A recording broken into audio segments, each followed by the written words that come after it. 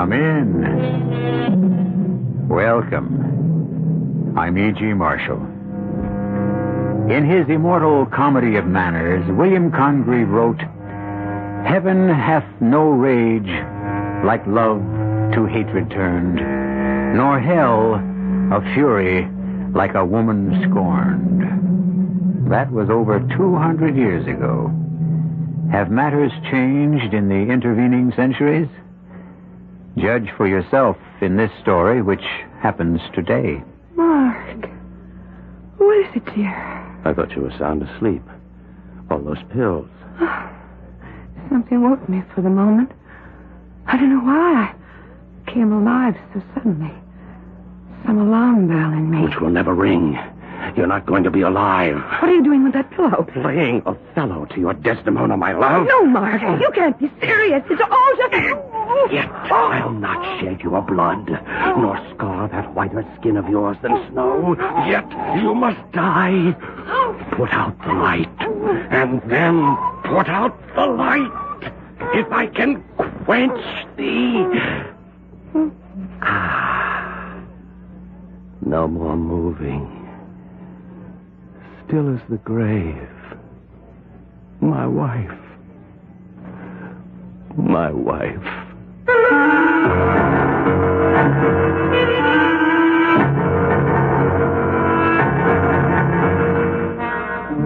Our mystery drama, Hell Hath No Fury, was written especially for the Mystery Theater by Ian Martin and stars William Redfield.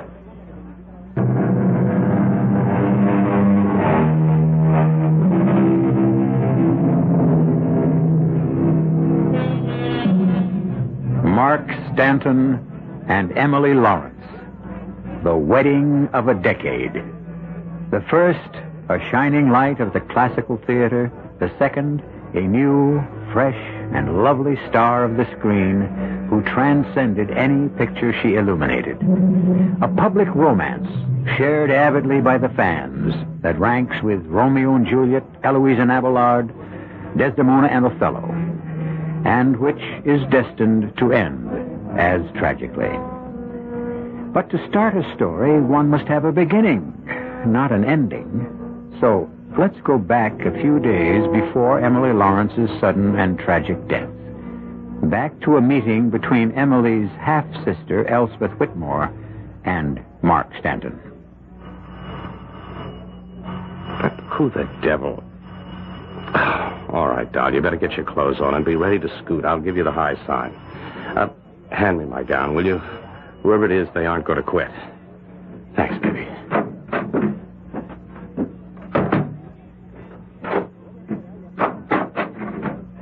Oh, it's you. Where did you get a key, Elspeth? One of the privileges of the family, even a half-sister. Well, come in. Why ring the bell when you have a key? I wanted to give you time to, put your robe on. Well, I was just trying to snatch 40 winks. Oh, do I know her? Didn't she used to go under the name of Tiger Tilly, the jungle cat? Funny, very funny. Not to me, or would it be to my sister?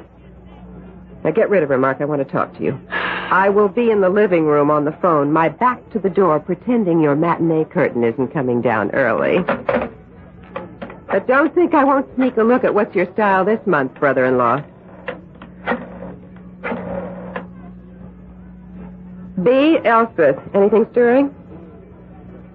Oh, how much? No, that's too low. They've got to come up with 700. Well, let them stew on it. I'll be back in the office soon. Huh? Oh, wait a sec. No. No, I was just looking at a would-be rising star.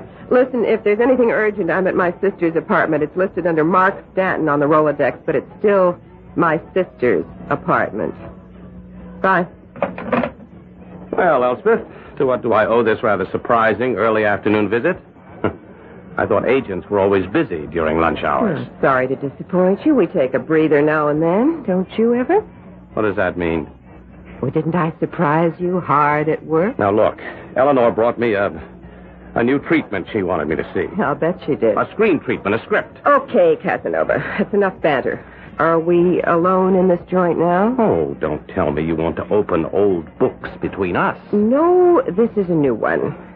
We closed the other when you married my sister. Half-sister. Do you have to rub it in? I'm plain, flat-chested, and no hard hat ever whistled at my legs, but I still have brains. Who needs them when you have Emily's 36, 24, 36, and even the members of the Union League Club look up from the Wall Street Journal when she moves by? Mark, sit down. I'm about to kick your feet from under you. What are you talking about? It's a pity you met me before Emily, isn't it, Mark? And needed me. I beg your pardon. Oh, without an agent and one who cared, you were nothing but a stud. If I hadn't nursed and supported you through speech lessons, singing lessons, small parts, and nothing out of town Now, theater... damn you, I may not have had much education, but I always had talent. Oh, I'll grant you that. But you're lazy. And once you met Emily and knew she had all the looks and all the money, it was time to drop me. But don't forget Emily's money comes from being a film star. And I made her that. Let's forget past history. Mark, since I came back from Europe, I've been going over Emily's financial position. But what right have you to... I happen to be her manager as well as her agent. And I don't like what I see. Emily has never made more in her life. You have never spent more. We have a front to keep up as two reigning stars. Hogwash. You're a successful ham who draws suburban ladies with delusions of culture and dreams of vicarious God knows what to the theater. You make peanuts compared to Emily and spend the kind of money she makes. A temporary loan or two. I have some pictures in the works. Oh, come on, Mark. You couldn't draw flies to a movie theater even in an exploitation film. Huh. So, I have talked it over with Emily. And, as Harry Truman used to say, the buck stops here. What does that mean? I'm putting Emily on an allowance, enough to take care of her needs. You can handle the apartment and the rest. But no more play money, little boy. And that's only the beginning. The next thing I'm going after is her will. The one that leaves everything to you. If anything should ever happen to my sister, I can think of better causes for her estate to serve than Mark Stanton, the heel of ham.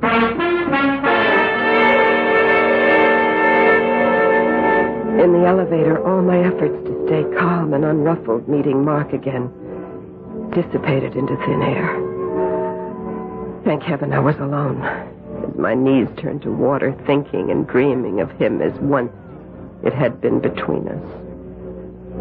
By the time I reached the ground floor, I knew I needed another session with Madame Erexo.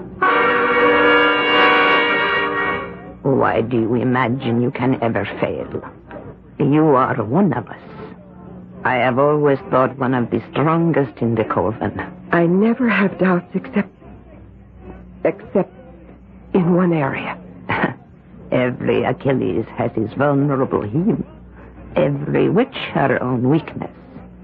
We must fight always against the world to hold the true faith. Come, daughter.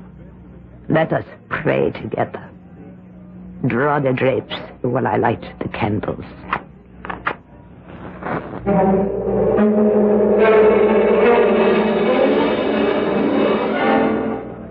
Now, step within the magic circle with me. Yes. Oh, great Erexo, mother of us all, who crouch in the black shadow of your wings. I conjure thee, form of the instrument, by Lucifer, prince of darkness, by all the stars which rule by the four elements, that we may obtain by thee the perfect issue of all our desires, which also we seek to perform without evil, without deception. We are answered. I know what I'm doing is right. Will it turn out that way? Will you read the tarot cards for me? I am your sister in Satan. I am at your command. Sit down while I shuffle the cards. You know know what that means without asking. The King of Coins. A sign of ill omen. Was the question asked for yourself? No. I will ask one for myself now. Then cut. The Ace of Cups. That is a promise of beauty and fertility. For me? Why not? You are young. Scarcely beautiful. One more question. One only. I'm asking it in my mind. Cut. The card of death. The 9 of Swords. No. Not my sister. Not my sister.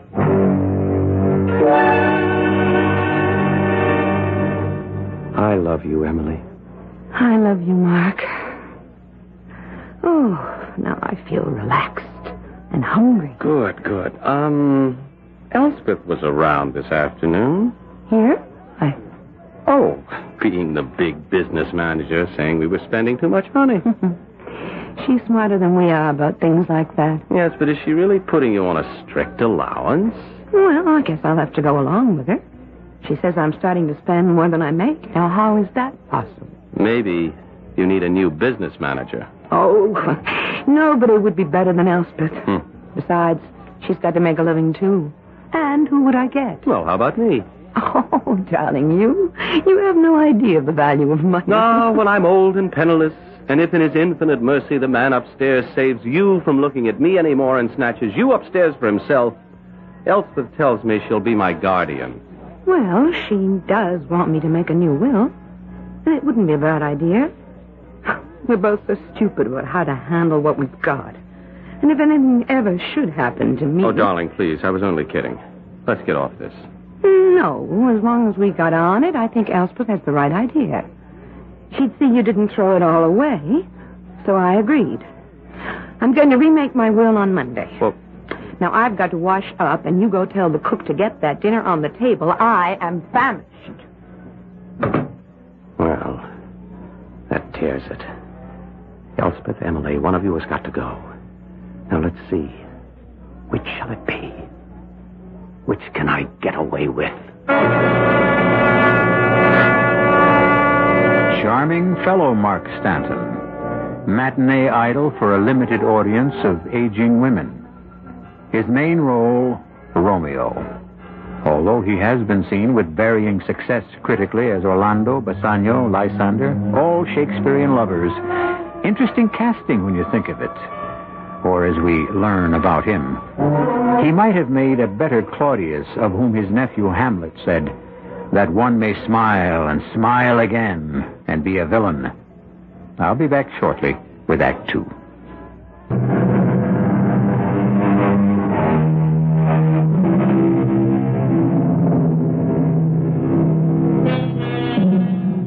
A famous epitaph on a child's grave reads, "It is so soon that I am done for. I wonder what I was begun for."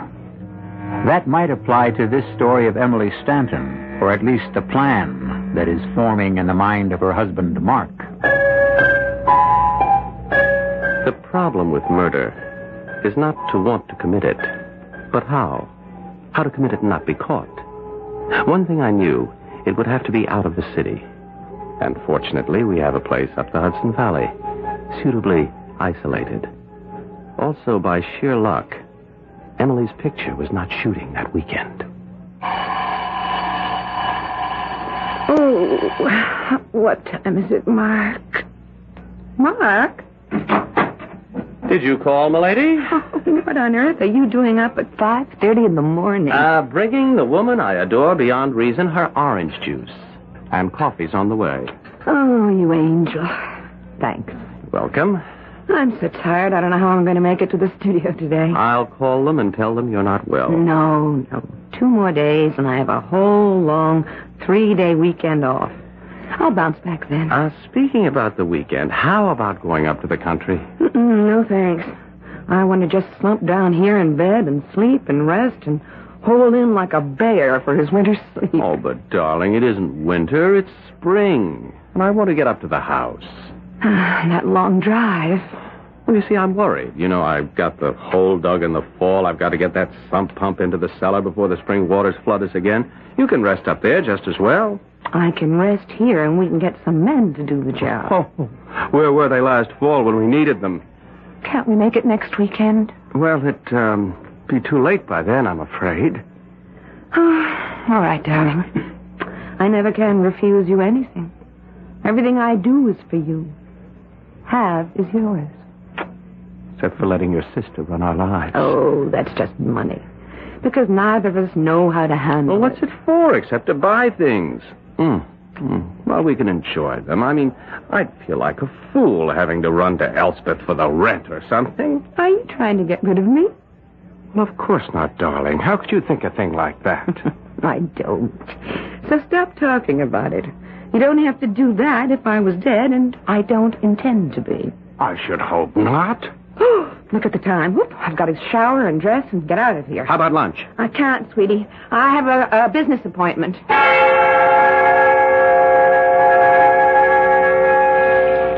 In the shower, a moment or two later, I wondered why I hadn't told Mark my lunch was with Elspeth.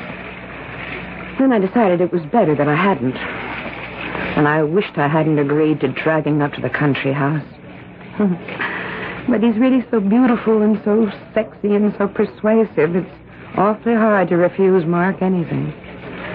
If I'd only known I'd picked the wrong thing to ever refuse him, I'd never have let Elspeth talk me into what she called having more backbone, Emily. You can't give in to everything Mark wants or asks. He's a selfish child. That isn't true, Elspeth. Look, honey, take it from me. I found out the hard way. I'm sorry. I didn't mean to bring all that up again. All right, forget it. I've forgotten Mark that way. Plant us two side by side and ask any man to choose. Which way would it go? Well, I'd never have come back from the coast a year ago if I'd known I was going to bust up a romance between you. Emily, we've been over this ground before. You didn't bust up the romance. There wasn't any to bust up except on my side. Mark needed a good agent, and he got me. In more ways than one. So, fini, period. I'm still sorry it hurts. I wish I could make up for it. Well, you can. Two ways. Draw that will making me executrix of your estate and let me budget your dough. It seems unfair to Mark. Listen, Emily, I don't want you to get your back up, but I get the word he has gambling debts, and if he thinks he has backing, he could go sky high. Now, just let me put the brakes on, okay? I suppose it's too much to hope that your love for that muscle-bound Greek statue you married isn't letting up any. Mark? What would make you think a thing like that? Oh, I don't know, just an irrational hope, I guess. You still love him, don't you? That isn't the point. I love you, and I'm very concerned about you. What do you mean? I don't know. You'd only laugh at me if I told you. It's really funny, isn't it? I mean, the genes. We both come from the same mother, but our fathers were so different. You, blonde, blue-eyed, open, uncomplicated, trusting. And me, dark, brooding, sharp-tongued. Much of this world, and yet not. What does that mean? I could never explain that to you in a millennium. But I am a psychic. You mean like those funny cards you used to read and foretelling what's going to happen and things like that? Yes, things like that. Emily, listen to me. This is a dangerous time for you. Be careful. Just be very careful. But I don't know what you mean. I can only see so far. I can only warn you. Just be very careful. Now, you are scaring me. I mean to. Well, it is known to you. It's just that I have the weekend off, and Mark and I are going to the country. Ellie, I really don't want to. I'm scared of the drive. You mean because of Mom and your father? Yes. Emily, how many times have I told you it wasn't your fault? It was in the cards. I was driving when they were killed. And a drunken madman by fatal chance jumped the road divider and forced you off the road. What else could you have done? It was not your fault. I know, but I still have nightmares about it. You're not going to drive, are you? I'll never drive a car again. It's just I'm afraid even to get into one. Now, excuse me for changing the subject, but you have to get back to the set soon. I want you to take a quick run up to my office. Why? Harry is there now. I had him draw up a new will for you, and I think we ought to get it signed right away. Well, I don't know. Mark is sort of hurt. Emily, if anything ever happens to you, I will take care of him the way he should be. You know you can trust me for that.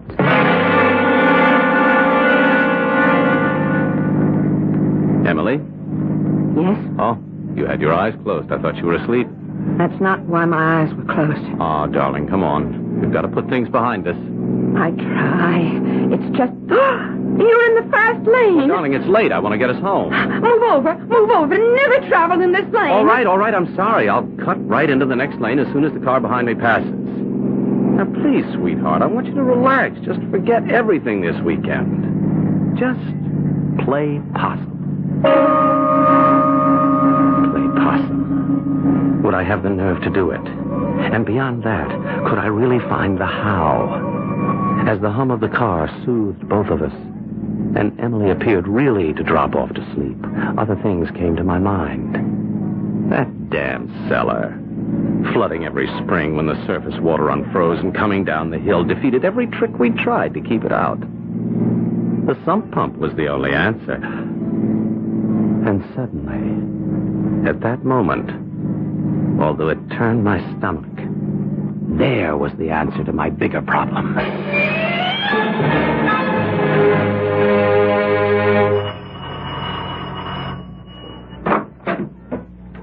Elspeth, you are very early. I know. The coven does not meet until midnight. I had to come. I need a special reading.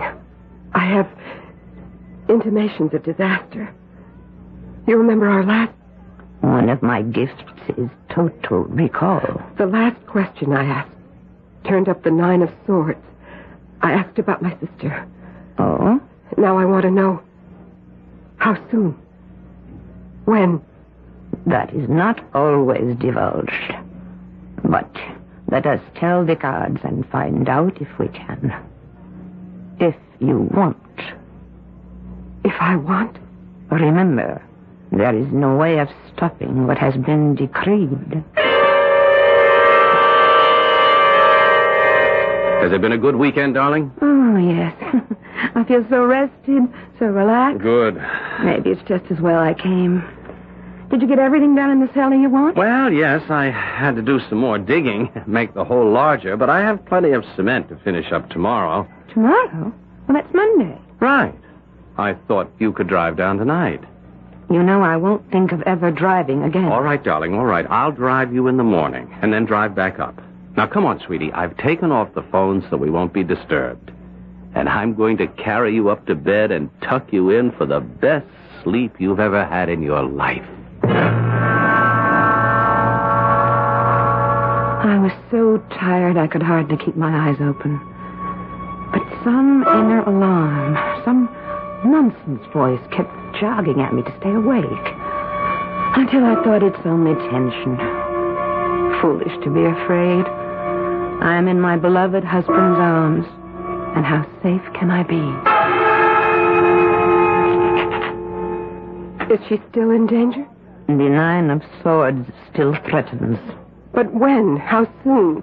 I cannot tell from the cards.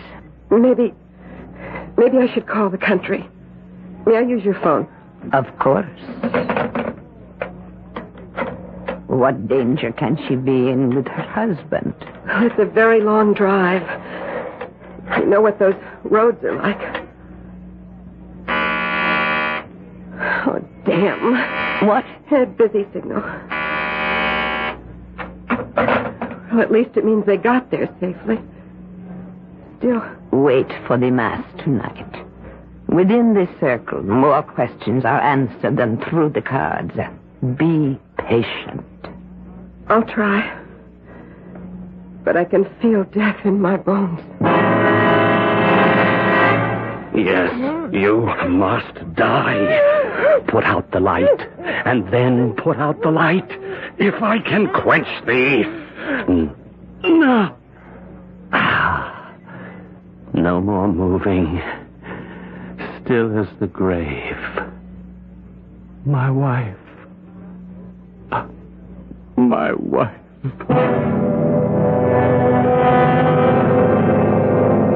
I must have been mad, Emily, to have killed you. Because I do love you. Only that I love myself more. For money. For the need of it. What have I done? How do I cover it? Of course. The car. An accident. No. An accident with a car into the river at the Devil's Elbow. But the body must never be recovered. Then, who could prove anything? The grave is already made. Can I get away with it? Of course I can. I can get away with anything. No! What is it, Elspeth? You interrupt the mass. Eric thought a death has occurred. A death you prophesied. I must leave. Give me permission to leave the magic circle. If the death is accomplished, what can you do? But go, if you must.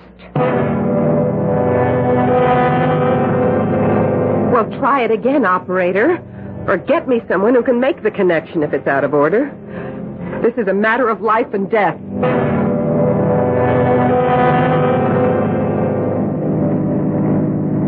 Shame to waste a car I love.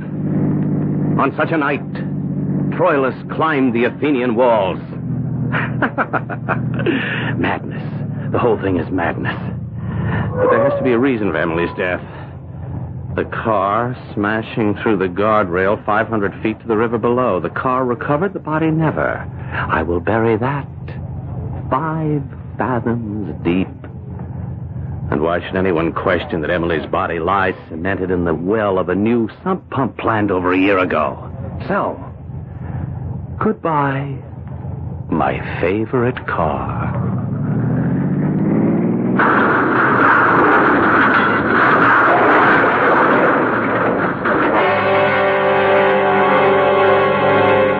The die is cast. The adversaries established. A murderer and a witch. By whom is justice best served? Which will prevail? If a woman has loved not wisely but too well, who can best revenge her? The majesty and justice of the law, or a kangaroo court beyond and outside the law? I'll return shortly with Act 3.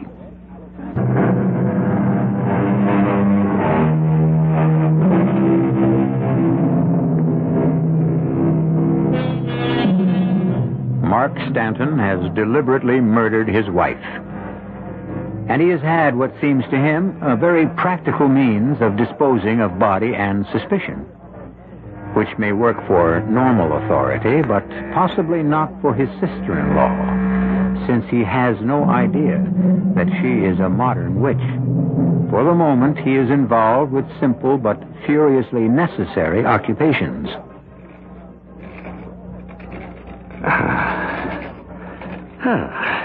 That looks pretty good.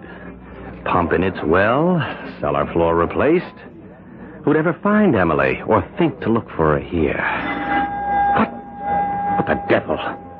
3 a.m. in the morning. Who? Damn. Lights are on upstairs. I better answer. Gotta change first.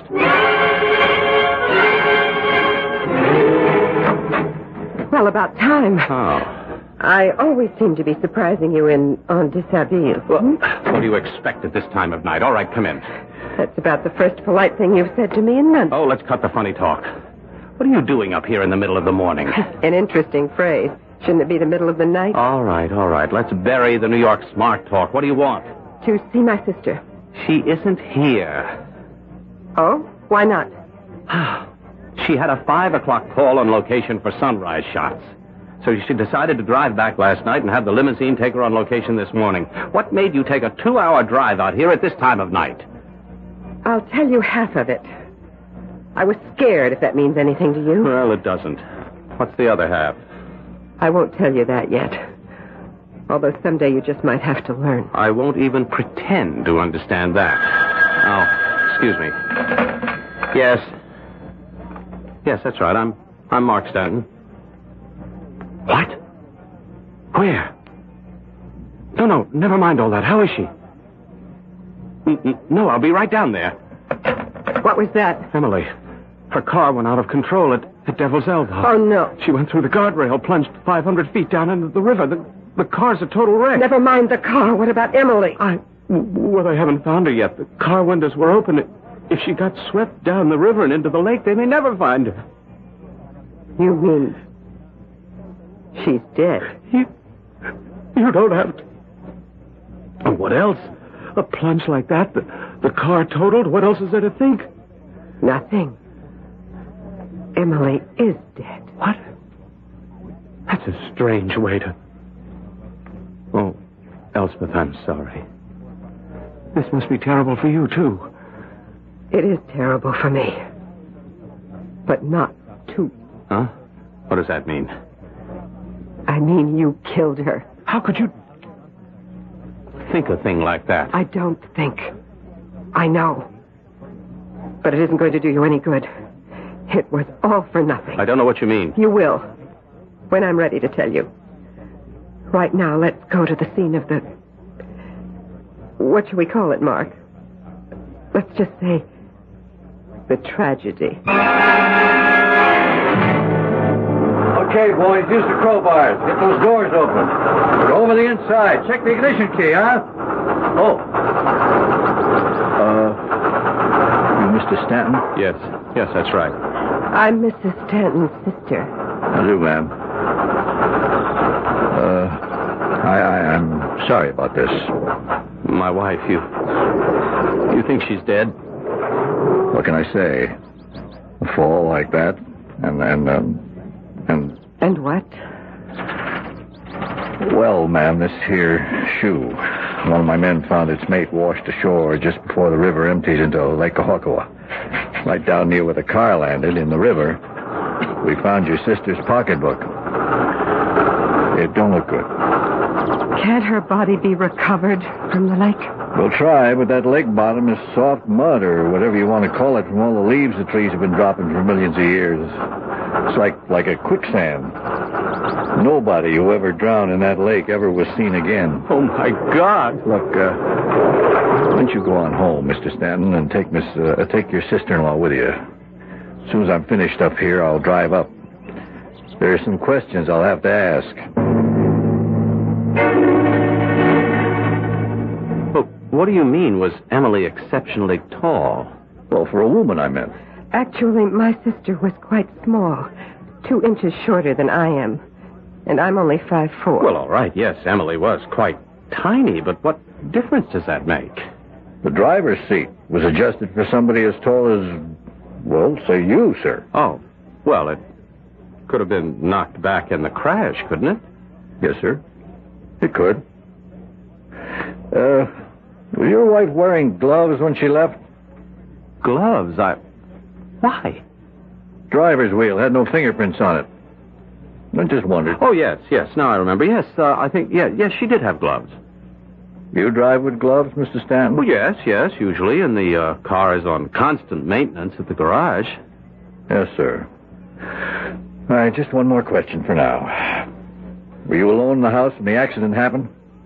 Oh, I suppose I must have been. Well, I was just wondering if your sister-in-law was also here. I arrived shortly before Emily left. I had planned to drive her into town this morning. We had some business to discuss, but when she insisted on leaving last night, I was just too tired to make the trip, and I had brought Mark a new script. Since Emily was taking Mark's car, I decided to stay, let him read the script, and we could drive in tomorrow discussing it and return it on time. Well, I guess that closes things up for me. Sorry to have taken so much time. My condolences, Mr. Stanton. I hope we can find your wife. He is just as certain of it as I am. You murdered Emily. What are you saying? The truth. If you believe that, Why did you alibi me? I wanted to spike the sergeant's suspicions, at least temporarily. What are you up to? At the moment, not very much. I want to sleep on all of this. Oh, by the way, don't entertain any ideas of getting rid of me. You see, brother-in-law dear, I happen to be exactly what you think of me. A witch. Only I am a real one. And because I am what I am, I can feel her presence in this house. If I told the police what I know, they'd search it from top to bottom. Because of someone who claims to have ESP, they'd write you off as a nut. Mark, you haven't a leg to stand on. On last Wednesday, when we had lunch, I arranged for Emily to change her will. It was finalized before you drove up here Friday. I am executrix and control every penny. I'm too tired to talk about it now. After I've slept on it, I'll decide your future. I suggest you get some rest to prepare for it. I wouldn't have bet a plugged nickel I could get any sleep out of what was left of the night. But a bottle of brandy and sheer emotional exhaustion from fright put me to sleep in the library chair. The last thing I remember was a whirling confusion of surrealistic plots for disposing of Elspeth. I even finally believed what I'd always thought of her. That she was a witch. I was sick with grief and desperately tired. But I couldn't go to sleep. Every time my eyes closed, I seemed to hear a voice. I couldn't stand it any longer. I got up, went downstairs. I saw Mark passed out in the library, a brandy bottle in his hand, and the voice was closer. The voice drew me to the cellar. And there, beside the furnace, I knew it at last.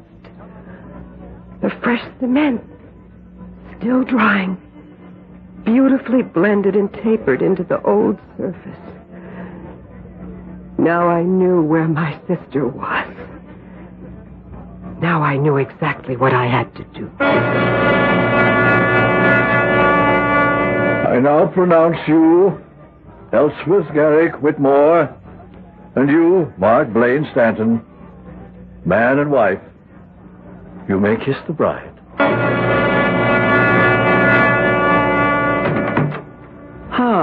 Home sweet home.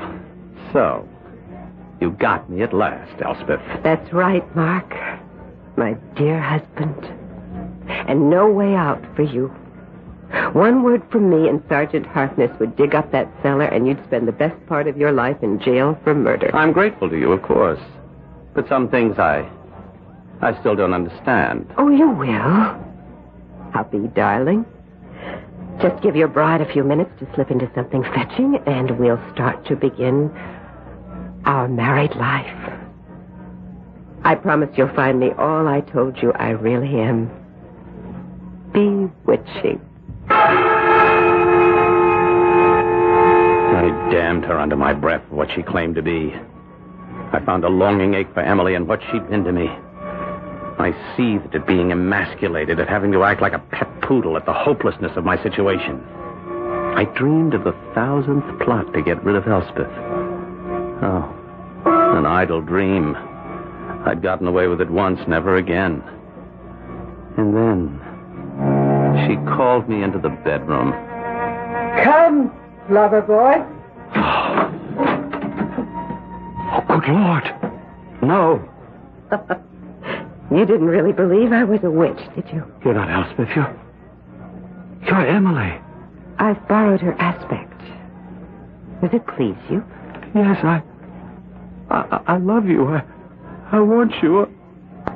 Oh, Emily, my beloved. Elspeth, Mark, not Emily. Only her aspect, which you will live with every moment we're at home. Oh. But you will not touch me, either as myself or my sister you killed. I don't understand. I want to be sure you can't get away with it. A good lawyer, your own natural charm, a long, bitter trial, the possibility of escape. And even if they found you guilty, there is no death penalty, so my way's better.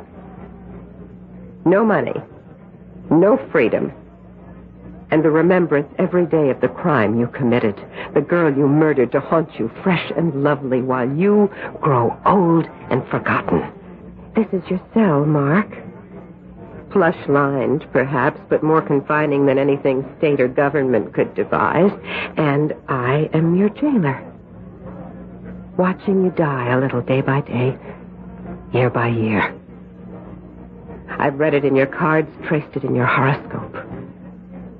You will have a long hell on earth before the spirit I worship welcomes you to the real hell for eternity.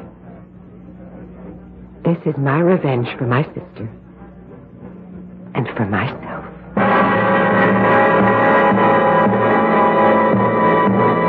As it was in the beginning, so it is now and ever shall be.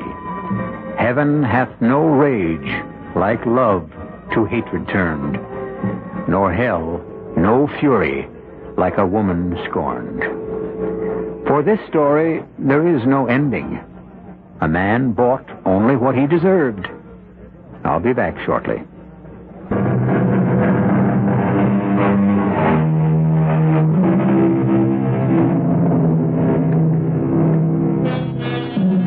For a while, Mark Stanton's matinee ladies wondered about his abrupt retirement.